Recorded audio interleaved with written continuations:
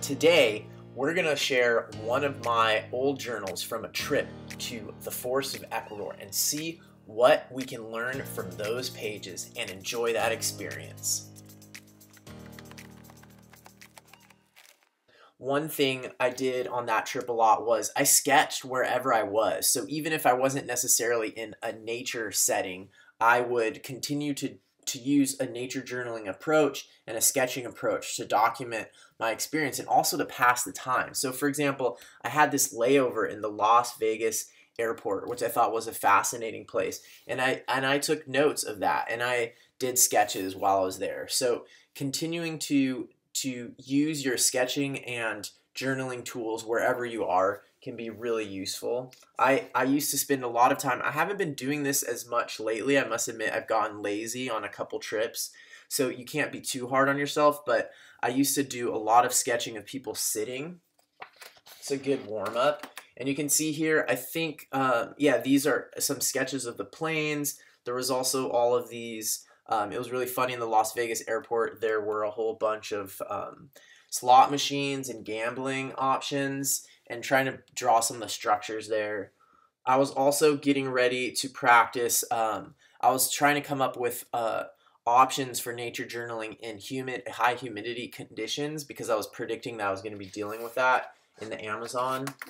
Here's some more just note taking and writing. I got stuck in the Lima airport, so while I was stuck there, I drew a bit of this plane, and I think this is the Lima harbor, and just a bunch of notes. And journaling is really a good way to deal with whatever's going on for you and kind of just process that. So a long layover is using your journal to deal with that is the perfect thing. Here's a sketch I did. I think this is the most time I've ever spent sketching a plane, but if you're stuck in an airport, it's a perfect thing to do. And a lot of the stuff, you know, there's a lot of the shapes and everything will apply to nature journaling. I sure did a lot of color studies on this trip, and I was really interested in color at that time. Here you can see some more color studies. Color studies are a really good thing to do when you don't feel like you have very much energy otherwise for journaling. And so it doesn't take that much work and you can just practice. These are just practices of my different grays that are in my palette that I wanted to get more familiar with how those different grays worked. And then my first arrival in Quito, in the capital city of Ecuador, I just did a lot of, you can see I have metadata up here, but I just did a lot of written processing and description of my experience. And I do have this small sketch of a bird that I saw in some type of honeysuckle tree. And you can see even just a little sketch like this adds a lot to an experience if you're traveling.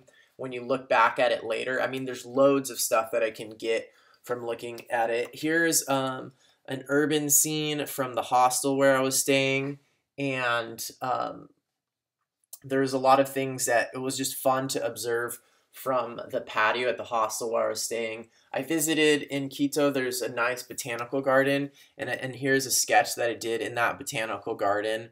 I was practicing getting ready for drawing lots of foliage because I was going to be visiting the Amazon region. And you can see here, this is a technique I like to use in my nature journaling, is that I have just kind of a running list of the bird sounds that I hear. And then I also have, you know, just notes about what I'm seeing in the gardens.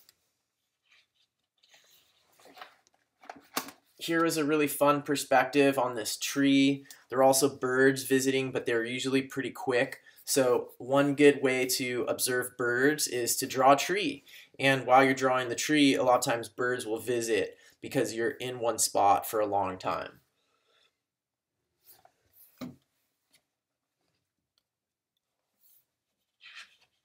I also got to visit the orchid house, and here's an example where I was actually a little bit overwhelmed. The orchids were so amazing and there were so many of them, and I think I was getting a little bit tired at that point in the day that I didn't draw as many of the orchids as I would have liked to. I think on this trip, in the orchid house, I didn't even draw any flowers. I drew like this philodendron and stuff like that. And I think in retrospect, probably what was happening is this thing that I've referred to before, but that it's harder to draw things that you're emotionally connected to. So if you're more into something, it can make it harder to draw because you're worried about messing it up. So I love flowers and I love orchids, and these ones just were sort of intimidating.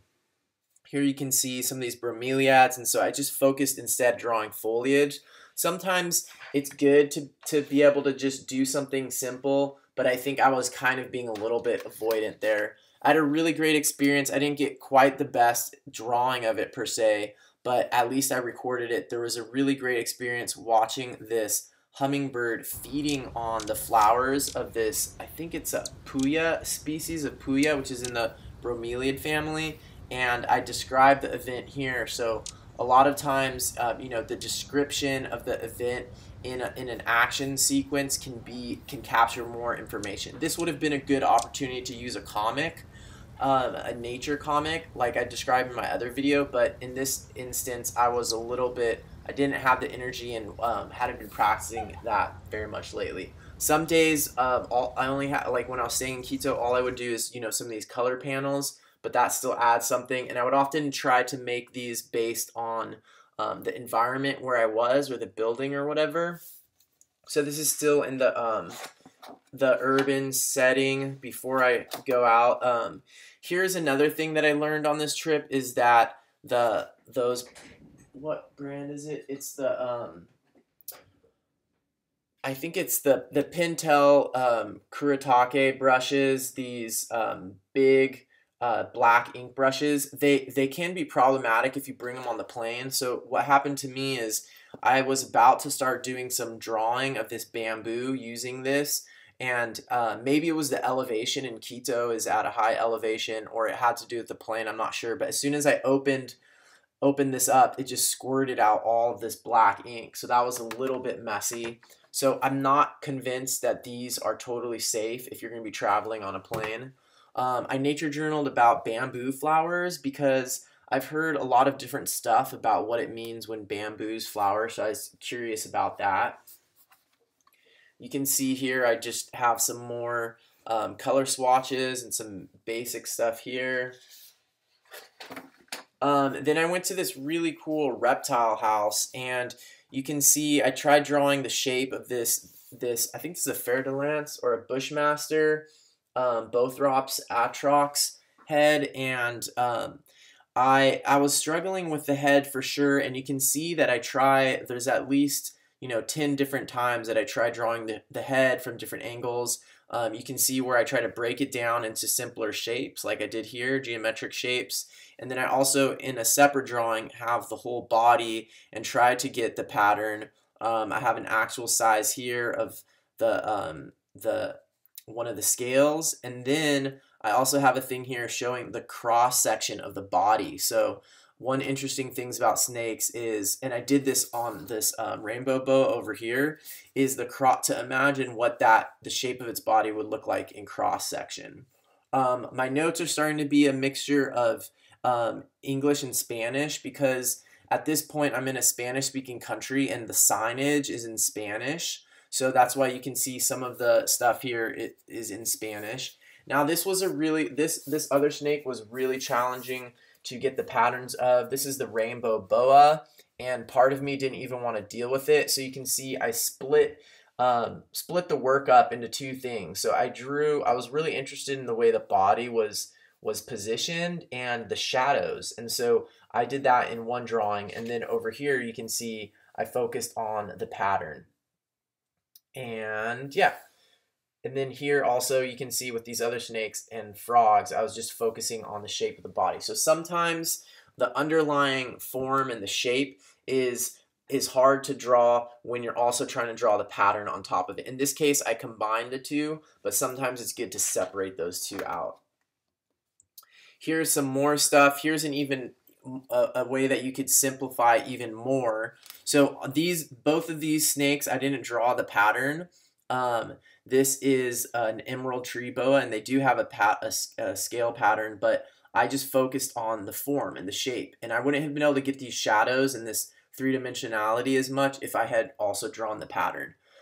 Down here, I went to another Bothrop species, another pit viper, South American pit viper, and you can see here I did an even more abstracted version of the pattern, and this is something that I went on and did a bunch more of these, where I created sort of a system for just showing the pattern and not worrying about the shape of the animal. And this is something that Akshay Mahajan did a really cool job of in Tanzania, and he created a whole simplified way to show the patterns of animals without worrying about the underlying shape of the animal. And that allows for an easier comparison of just the pattern.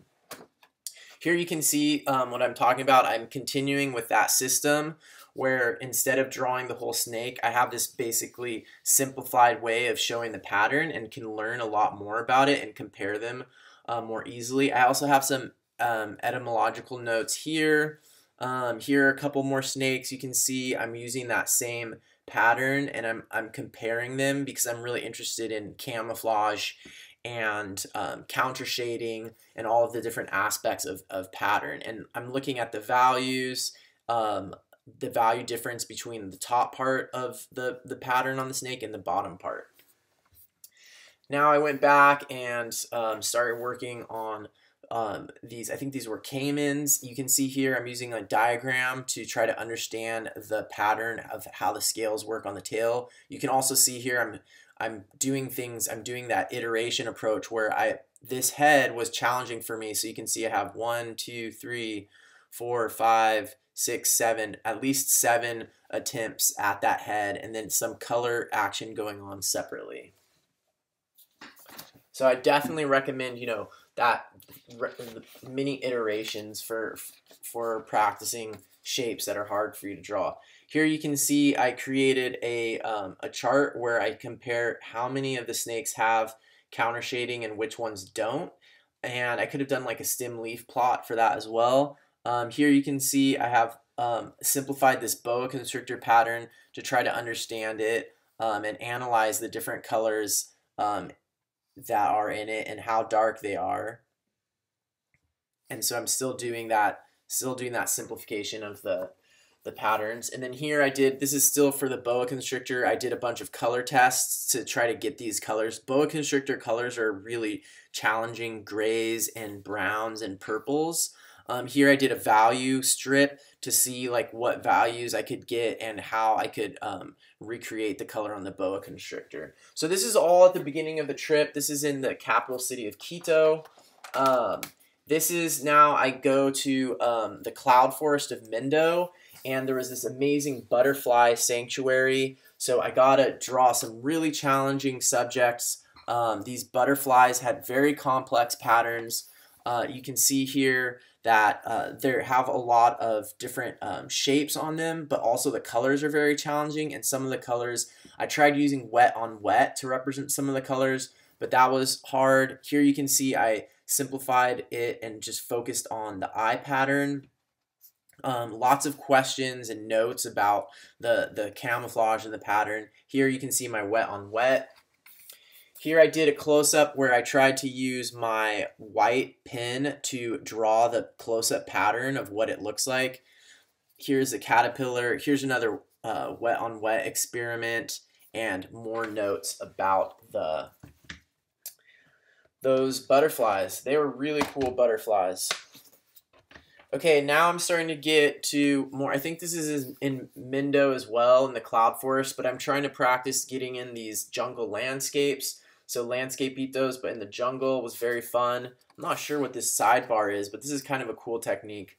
This book is from 4 years ago, so there's a lot of things in here that I can learn from that I'm doing differently now. Sometimes, looking at these old things, we get ideas. Like I like this idea of doing this big wet on wet solid color here. Here's some more birds that I saw when I was at the butterfly sanctuary, trying to draw them, even though they were moving quite a bit. Sometimes these tropical places can be really overwhelming. They're what I call these stimulus-rich environments. Okay, here's some more quick sketches of birds and stuff. This is also up in the cloud forest. Very humid.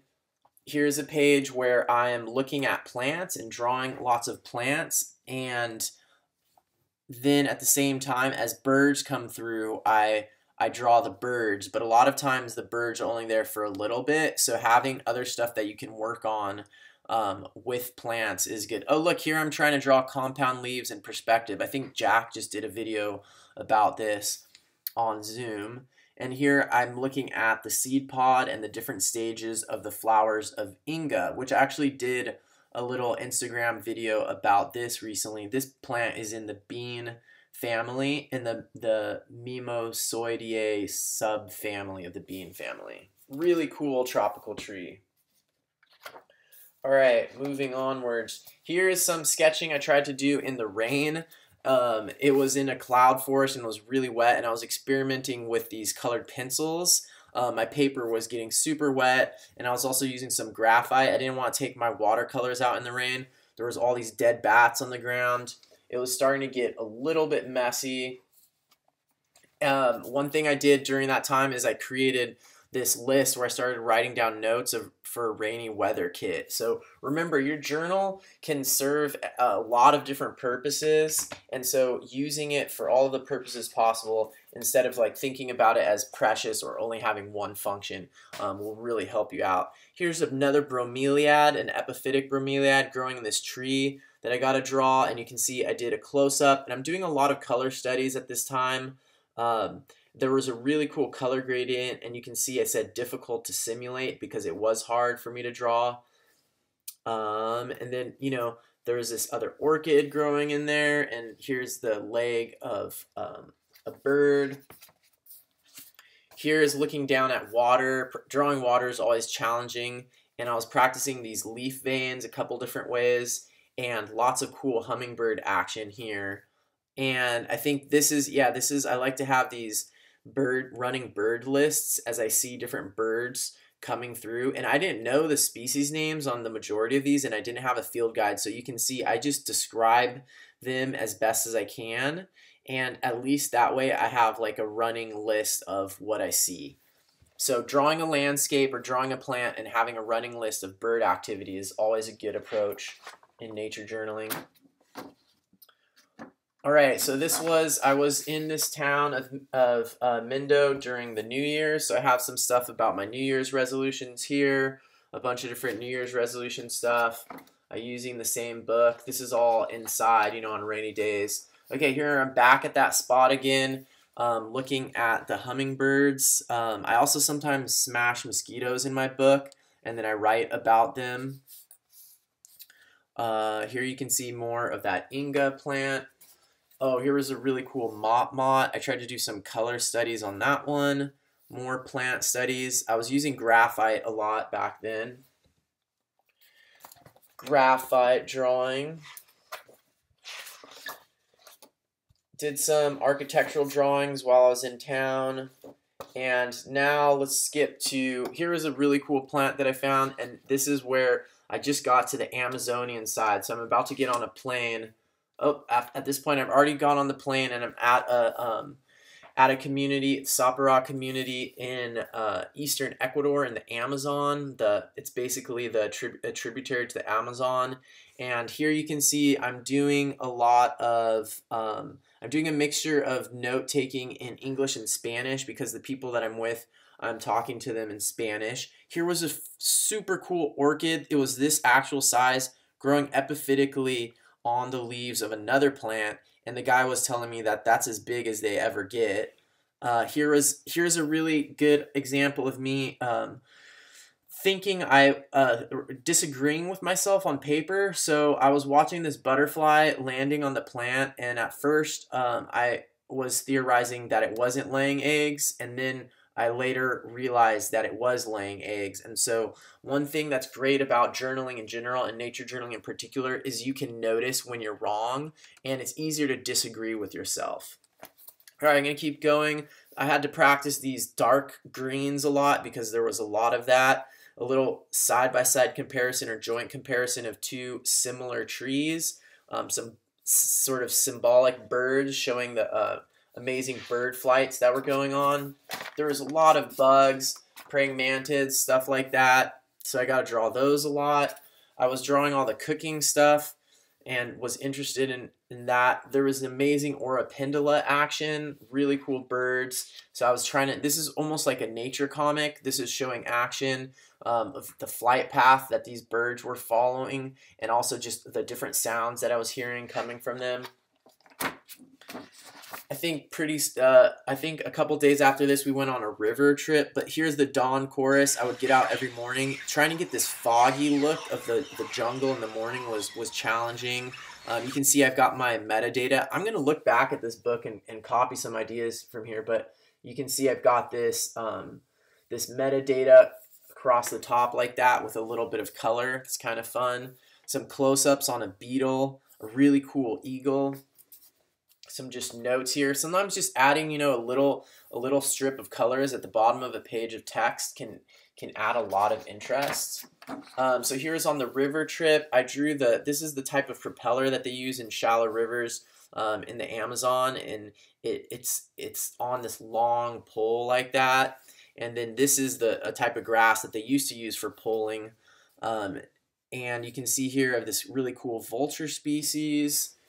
And more, this is actually as we're going in the canoe. A slow-moving canoe can be a great place to nature journal from. This was some amazing caterpillars in this huge bundle. This was like a nature journaling paradise. Oh, here is where we stopped for lunch, and we actually ate these like grubs and monkey and yucca, and that's what the people served us there. Here is the cooking fire that they were using, which is basically just 2 logs lying like that and the pot in the middle. Here's a bunch of really cool, I think these are all Orapindula nests, and some notes about chicha, because everybody was drinking chicha there. That's one of the staple food / beverages. I was really having fun with these, trying to get these landscapes in. About this point in the trip, my watercolor palette was starting to melt. And more Orapindulas. You can see their pendulous nests. There's also these bees, these like sweat bees that would get like in your eyes and in your ears. Here's some sketching that I did in graphite, and you can see this just doesn't translate as well. This was all of the bugs that were coming to salt. So salt is a lacking resource in most jungles, and in the Amazon it's very rare. So when there's places that there's salt or any minerals, you'll see all these butterflies landing and bees and all kinds of insects. So for example, where you pee the night before, the next morning there could be tons of insects on it. So I was doing a study there, and also just counting at least the insect orders that I know of, how many of each order were represented. So these were mostly Hymenoptera, so bee species. I tried to show what the tongue looked like, because the bee's tongue was coming in and out to get the minerals. It was really fascinating. Some of the days there was like a lot of hiking, and all I could do is at the end of the day in my tent write everything down that I could remember. That's another way you can nature journal, is just after the fact, try to write down everything that you remember. It's a lot more challenging.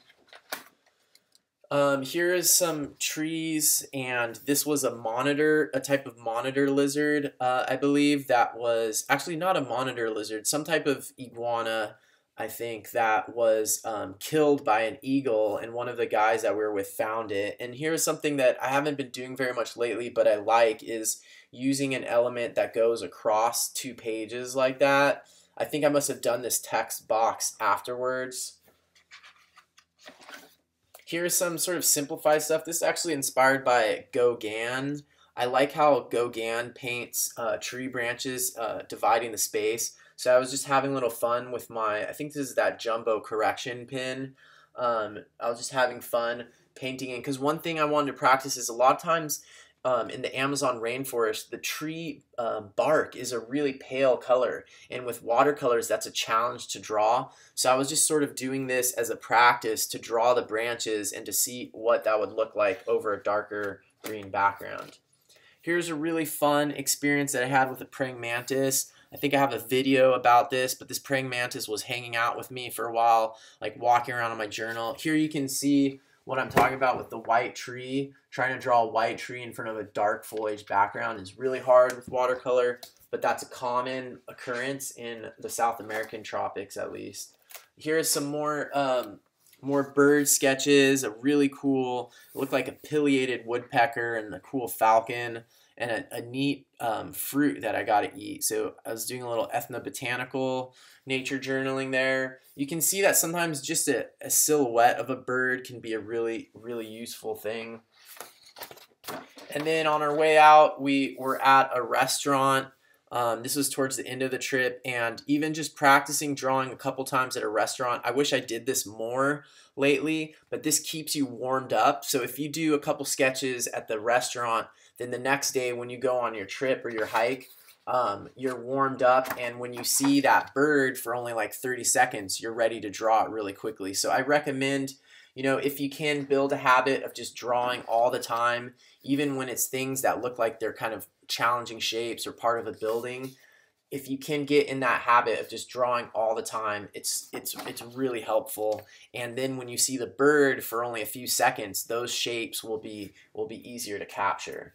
So this is sort of towards the end of my trip. I think I actually ended up filling a whole nother book on this trip, but this is just the one that I'm going to share today. I did a really great index, and this is something I need to do more, is doing an index at the end of my book, and that way things are easier to find, and it's can be kind of a fun thing.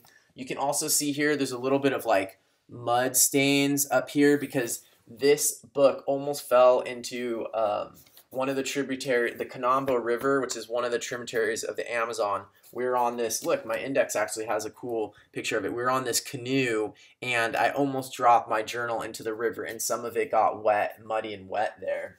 So anyways, just wanted to share that with you. Some things that I learned just looking through this are that an index can be really useful, that these full page kind of color blocks can be really nice, and to kind of loosen up a little bit with some of my art tools, and that these just drawing all the time, even if I'm in the airport, is such a powerful tool and such a good practice, and that these color swatches are really fun and really useful. So I hope that you enjoyed going on this little voyage with me through a journal. I hope you learned something and had some fun and got some ideas that you can use in your nature journaling. And if you want some more ideas and more inspiration, check out these two videos that I picked for you here. Subscribe to the channel over here, and I will see you next week. Bye.